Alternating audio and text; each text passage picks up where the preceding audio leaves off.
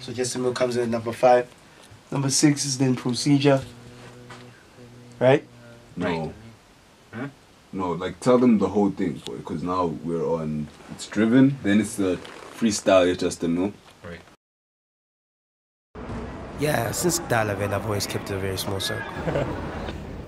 A few ordinary guys with some extraordinary dreams. Yeah, man. That's. I'm a cheat engine with some outrageous work ethic and do the talk. things or do we do the things? Nigga hiding. I think coming from a sporting background, I've always understood the concept of teamwork.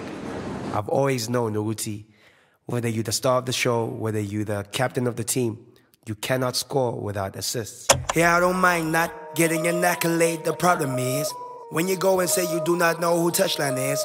Luckily, rejection doesn't hurt my confidence. But my presence in the game is pretty obvious. Mama Winnie tribute, I did something for PRO. Drop 5 grand, show Dudaki he's not alone.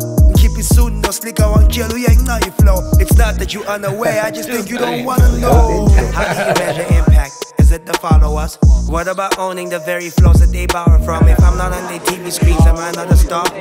Why don't we get awards for saving souls with our art? What about the beat that owes those that rap from the heart? I think lyricists of the year is a very good start.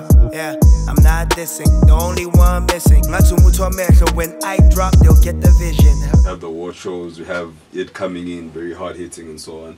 And then we put something right before Facts comes in. Like maybe something like the interview Sleek.